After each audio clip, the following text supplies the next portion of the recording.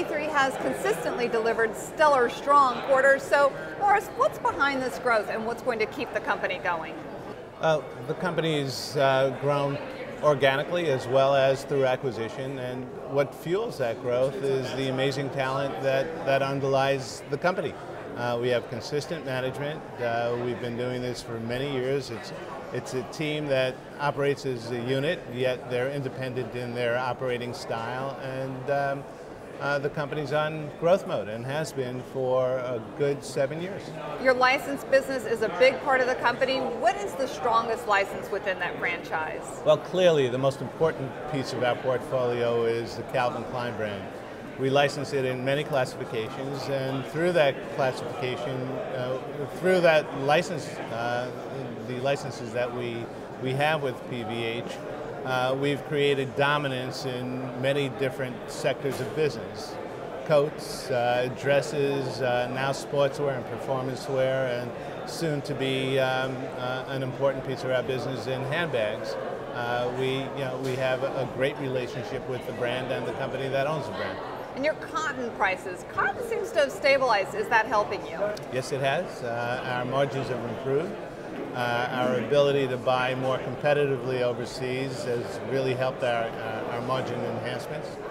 So yes, the clear answer is. Has the healthcare mandate affected your company at all? Pretty much anything that takes dollars out of the consumer's pocket is going to affect us.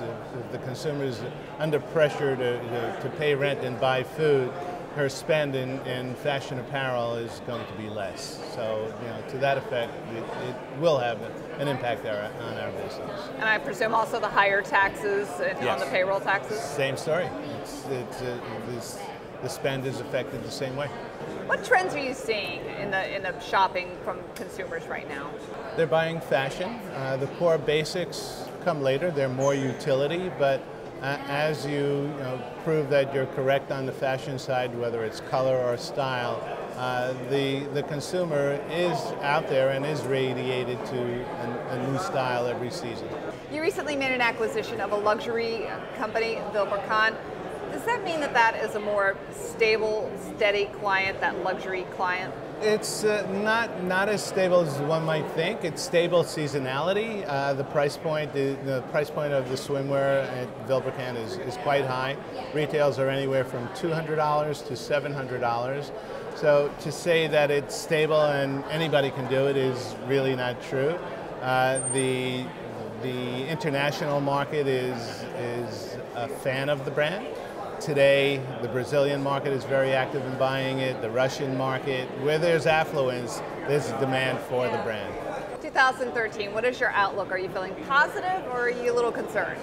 We're optimistic. We have many different areas of business. We have areas of business that support the needs of a Walmart, and we have areas that go to Bergdorf Goodman.